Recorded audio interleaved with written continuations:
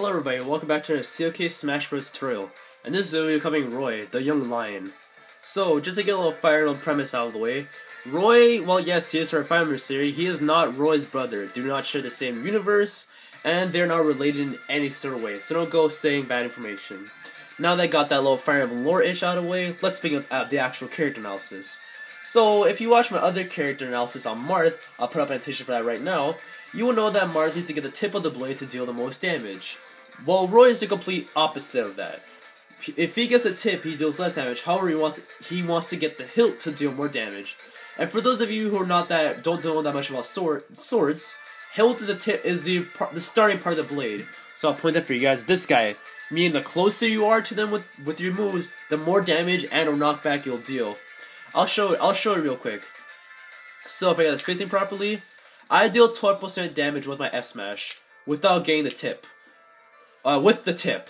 Now, if I go get the hilts with the F smash, my smash now deals 20, an astounding 8%, and as you can see, a lot more knockback than the tip of the blade.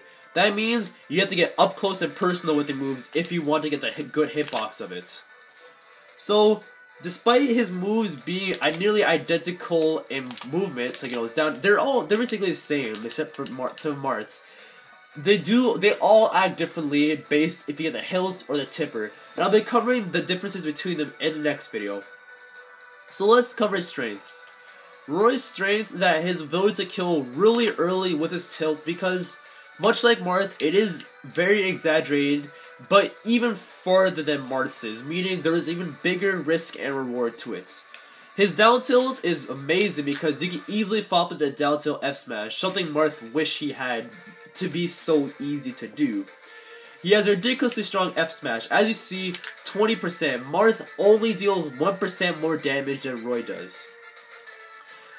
That means, on top of that, it also kills earlier than Falco's F smash, which is debatably one of the best kill moves in the game, at least horizontally. His counter is really strong, allowing for gimps on characters who have hitboxes on their covering, meaning Fox and Falco. Not only that, but also has a lot of just bare damage to it.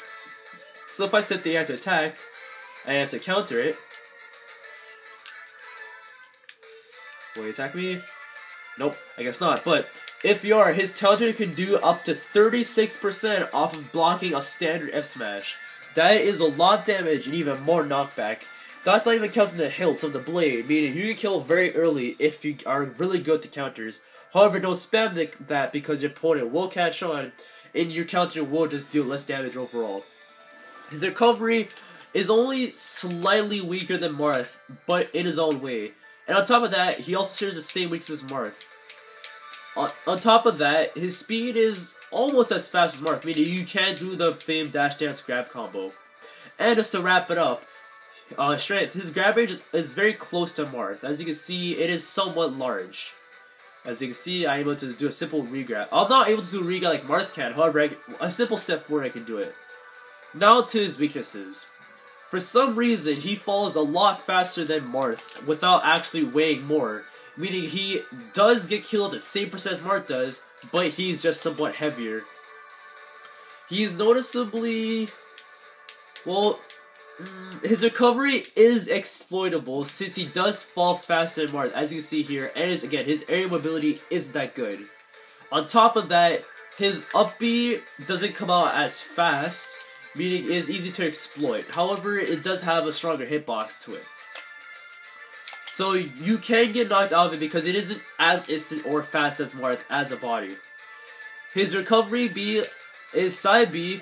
Although, I do like that cool Marth, he does fall down faster than Marth, meaning he will have less opportunities to do side B, meaning he'll get less bang for his buck on his side B. Getting the hilt versus the tip of the blade is a lot more exaggerated on Marth. In some scenarios with your S smash on Marth, getting the hilt of the blade is actually better than getting this middle part of the blade on Marth. While getting with Roy, if you get the tip of the blade at say 100%, you won't end up killing. I'll show right here. So let me put up his percentage real quick. That was a tip of the blade. That was around the slashing part of the blade. And well, yes, it is exaggerated. Yeah, I'll show you up here. Right there, that is pitiful knockback. But if Marth got the help of the blade, he would be doing a lot more knockback if Roy was at 100%. So again, it's a lot more exaggerated on his weaknesses than Marth was. Hence why Marth is just a better character. His unique trait. He has the strongest counter in the game, which is very useful to do.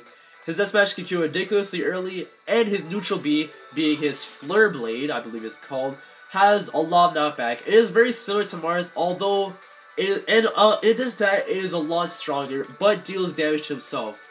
And in Smash 4, it also is a Smash 4 NPM. It is also a one-hit KO.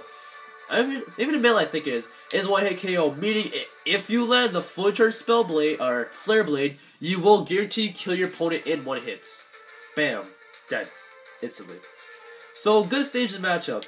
Due to the similarities to Marth, his good matchups and bad matchups are nearly identical, however, with his weaknesses being amplified.